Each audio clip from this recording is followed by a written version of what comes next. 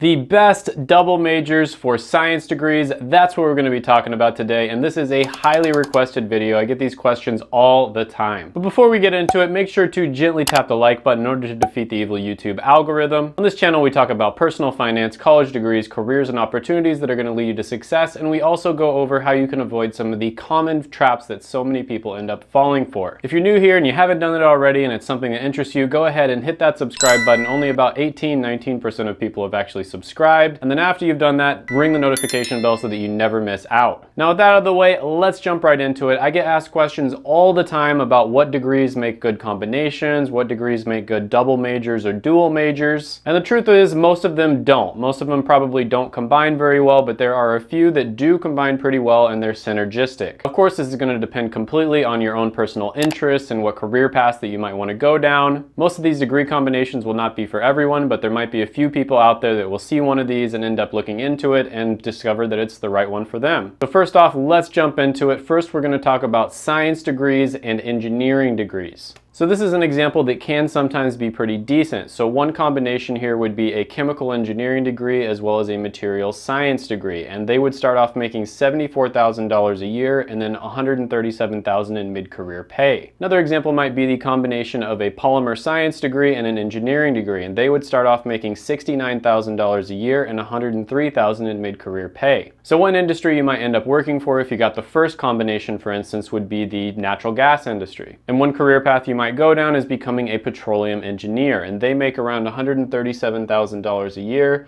There's 33,000 jobs available and it's growing at 3%, which is around average. Now, one thing I will say about engineering degrees is they're going to be very difficult. A lot of people actually have trouble graduating with an engineering degree in just the 4-year time frame. So if you're doing an engineering degree and then double majoring in something else, it's probably going to be even more difficult to graduate in 4 years. With that being said, depending on what school you go to and the curriculum that they do, some of them make it easier than others. Another thing to keep in mind is sometimes if you just get a 4-year bachelor's degree in a science major, it can be very difficult to get a job. A lot of the time they have to end up going back to school and getting a master's or a doctorate or a professional degree. That isn't nearly as much of a problem when it comes to engineering. Even if you don't end up working as an engineer, you'll likely be able to get a job in all kinds of different careers. So sometimes the combination of an engineering degree and a science degree would enhance your chances of getting a job rather than if you just got a science degree. And historically speaking, engineering in general does pay extremely well, especially when you look at things over a lifetime. According to the latest census, people who graduate with engineering degrees make on average about $3.5 million over a lifetime, whereas people that graduate with just any type of degree make around $2.4 million. People who graduate with a physical science degree like chemistry, for instance, make around $2.6 million over a lifetime, and those who graduate with a biological science degree make around $2.3 million. As you can see here, engineering is by far the best one on the list. And that's pretty much all across the board. Even if you go down and look at the science-related jobs, they still make $3 million on average over a lifetime. I think this has to do with a combination of things, but one of the big ones is the fact that it's just so well respected. A lot of the time companies will hire engineers even if it's for positions that they don't necessarily think they're qualified for. A lot of companies have the philosophy of just hiring the smartest possible people, and they know that engineers are very smart and they're probably also very hardworking. Next on the list, we're going to talk about a science degree mixed with another science degree. So a few examples of this would be a biochemistry degree and a molecular biology degree, where you'd start off making $50,000 a year and mid-career pay would be $103,000. Another one would be a chemistry degree and an environmental science degree, where you'd start off making $46,000 a year and mid-career pay would be $91,000. And yet another one would be a microbiology degree mixed with an immunology degree, where you'd start off making $51,000 a year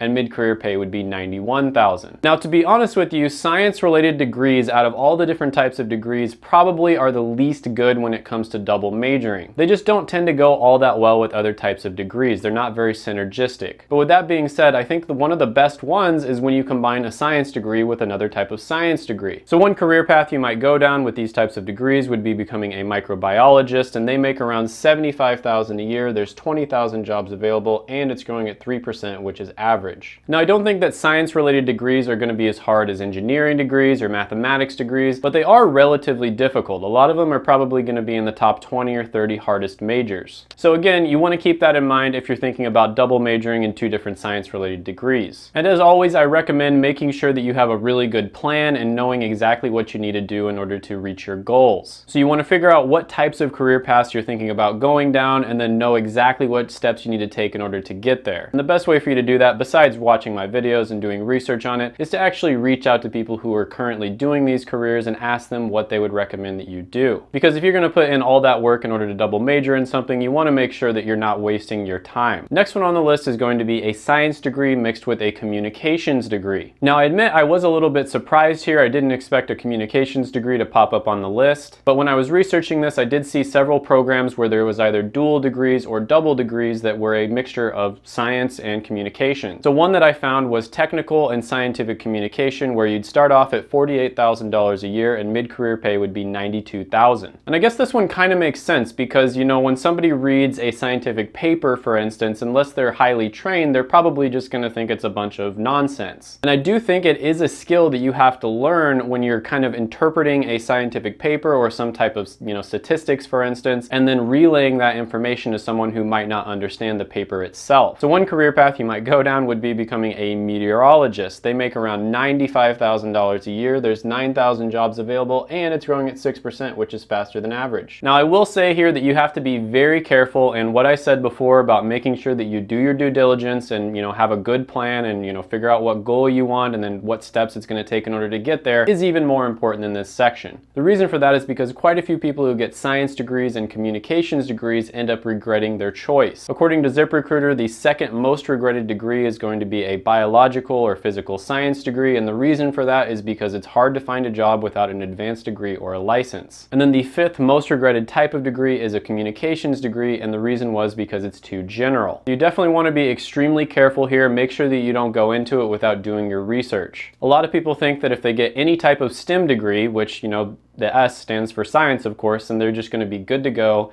and that's unfortunately not true. Science degrees are definitely the weakest out of the four types of degrees in STEM, which is science, technology, engineering, and mathematics. And I've honestly seen this happen over and over again in real life, where people will get a science degree and they think they're just going to be good to go, they're going to be able to get a great job, and that usually doesn't happen. Next one on the list, number 4, we're going to be talking about science degrees mixed with social science or liberal arts degrees. This is another one that kind of surprised me a little bit, but when I was doing my research, I did see quite a few double majors or dual degrees that had to do with science as well as social science or liberal arts. One example would be environmental science and policy, and this one you'd start off at $47,000 a year and $90,000 in mid-career pay. One career path you might go down is becoming an economist, and they make around $105,000 a year. There's 20,000 jobs available, and it's growing at 14%, which is much faster than average. However, you're generally going to have to get a master's degree. This is another one where I can kind of see it working out as long as you have a really good plan. Liberal arts and social science degrees do tend to teach a lot of soft skills that some of the more hard sciences leave out. Things like formulating an argument, critical thinking, and communication. A lot of social science degrees are going to emphasize giving speeches, for instance, and you're going to be forced to think on your feet more. Whereas science is going to teach you more hard skills, of course. Next one on the list is going to be a science degree and a business degree. So one example of this one was animal science and management, and they make around $42,000 a year starting out and $70,000 in mid-career pay. One career path you could go down is becoming an agricultural and food scientist, and they make around $65,000 a year. There's 34,000 jobs available, and it's growing at 6%, which is faster than average. Now, when it comes to business degrees, generally speaking, I think they make the best double majors. The reason for this is because they can apply to just about anything. It really doesn't matter what industry you go into, what business you work for, or even what career path you go down. A lot of the time, everyone is going to be hiring business majors. If you look at skills, for instance, and ZipRecruiter did a skills index, you're going to see that business-related skills oftentimes score extremely high. So for instance, project planning and business process management are both rated 86 out of 100, and that's 2 out of the top 5 skills on the entire list. Another great thing about business degrees is, let's be honest, they're not going to be nearly as hard as a lot of other types of degrees. And that can be a really good thing in this case, just because of the fact that if you're double majoring in something, that's going to be pretty difficult, and so you probably don't want to double major in 2 extremely difficult degrees. Next on the list would be a science degree plus any degree that you're interested in. Now you do have to be extremely careful here. like I said before, just because of the fact that science-related degrees a lot of the time do tend to be kind of overrated in my opinion. And I always recommend to you guys that you make sure that you secure the bag, so to speak, with your undergraduate degree. And by that, I mean you want to make sure that you can get a job with just a 4-year bachelor degree. If at that point you decide, hey, I want to go get a master's, I want to try to become a doctor, something along those lines, that's great. You should definitely go for that. But a lot of the time, unfortunately, life goes in a different direction and your plans don't always work out. And so you want to be able to fall back on your bachelor's degree and make sure that you can get a job with just that. So one degree here that I think would be really valuable that I could see you double majoring in would be a graphic design degree mixed with a chemistry degree, for instance. With a graphic design degree, it's probably not that great on its own. You're only going to be making around $42,000 a year starting out and $65,000 in mid-career pay. And of course, that's if you're able to find a job in the first place, because a lot of art-related majors unfortunately have very high unemployment rates. But you'd be able to design graphics where you could show the results of studies, for instance, which would be extremely useful to people that want to read about them. And number 7, I think this would be the correct choice for the majority of people watching this video, which would be a science degree plus not double majoring in anything else, maybe just minoring in it. And the reason for this is because science degrees, in my opinion, are not as good as a lot of other types of degrees when it comes to double majoring. As I always recommend, you would want to make sure you know what career paths you're looking at, what career paths you're trying to go down, and then you want to talk to people who are doing those careers and figure out what steps you need to take. You need to reverse engineer it, figure out what steps you need to take in order to get there. And I think most of the time, especially when it comes to science-related career paths, they're probably not going to tell you that double majoring is going to help you that much. They might tell you that getting internships will help you, getting work experience, making sure that you have extra skills, doing projects on the side, maybe some leadership experience as well. All of those things might help you, but chances are double majoring probably won't help you that much. And I know for a fact there's always going to be a few exceptions here and there, but for the most part, this is going to be true. With that being said, check out my new project that I've been working on down in the description. It's going to be version 1.1, and I'm only going to be releasing it for a limited time. It's going to be in my Patreon down below. This is basically going to be the college degree ranker, and it's my attempt at making the best list at ranking all of the different college degrees on a number of different factors. I'm putting all of the most important factors from the best sources that I've found doing hundreds of hours of research in one place so you don't have to scour the internet. I'm also planning on putting other exclusive content in there. For instance, I'm going to be doing my own investment portfolio here pretty soon. And if you haven't done it already, go ahead and gently tap the like button, hit the subscribe button, ring the notification bell, and comment down below any thoughts, comments, criticisms, etc. that you have on the video. Share it with all your friends. And before you leave, check out my other videos right here. I made them just for you.